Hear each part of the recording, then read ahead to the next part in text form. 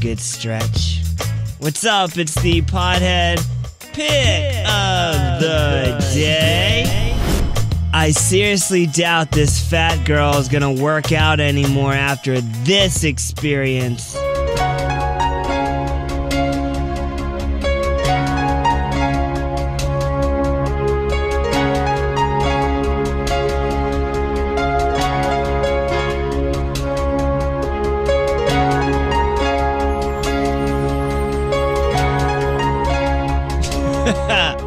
Well, I be damned.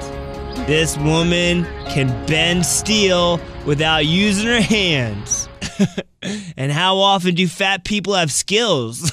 Not very often. I'm just kidding, fat people. I love you.